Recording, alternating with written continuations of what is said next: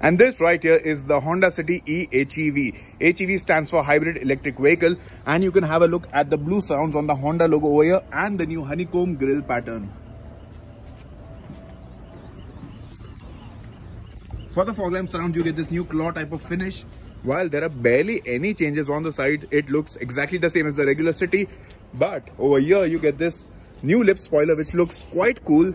Again, blue surrounds on the Honda logo. And this diffuser on the rear bumper.